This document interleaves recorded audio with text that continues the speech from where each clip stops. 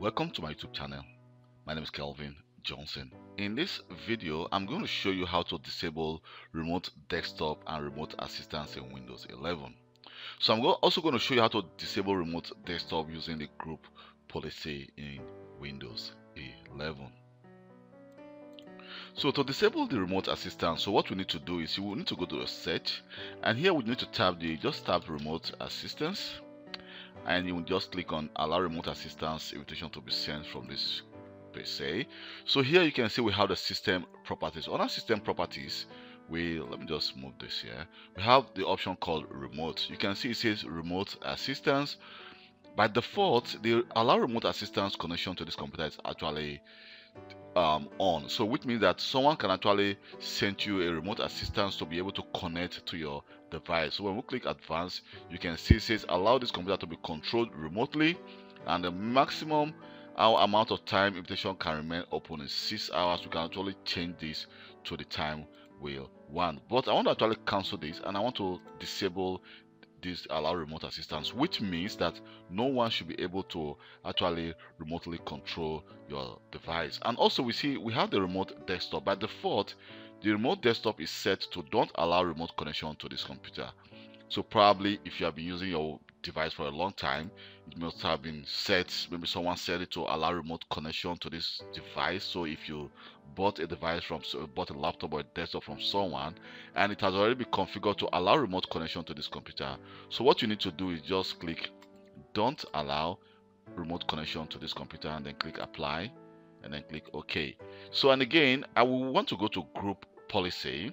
So just go to search menu and then type group policy. So just click on the edit group policy, and under the edit group policy, let me expand this. So you can see we have our computer configuration, and then click administrative template. So under administrative template, you want to actually click the Windows component. So you click Windows component, and click Windows component, and then we need to search for the arrow, which is the remote desktop. Here we have the remote desktop service. Let me just scroll this up. So we have the remote desktop service. So under the remote desktop service, we need to click on the remote desktop connection client.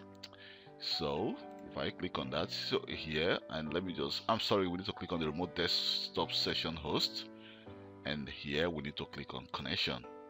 And in connection, you see we have the option called allow users to connect remotely by using the remote desktop service. So what we need to do is we need to disable this and click apply.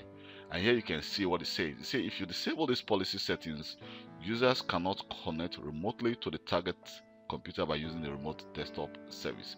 So it's the remote desktop service that actually control the remote desktop connection on your device. So we'll just click OK, and now you can see it has been disabled. So it has been disabled not only for this user's name, but also for every single one that will log on to this device. The remote desktop service connection will be deactivated. So that is how you actually disable the remote assistance and the remote desktop service on your Windows 11. Thank you very much for taking your time to watch this video. My name is Kelvin Johnson, and please don't forget to subscribe to my YouTube channel for more IT videos. So if you have any question, you can always leave a comment on the comment section of this video, and I will reply to you as quick as possible. And please, you can also join my Facebook group I created on Windows 11. So if you have any question, you can always place it on that group, or if you have any ideas or any video you created and you think that video can be valuable to that group, you can always actually just place your video on that group. Thank you very much for taking your time to watch this video. I'll see you next time. Bye.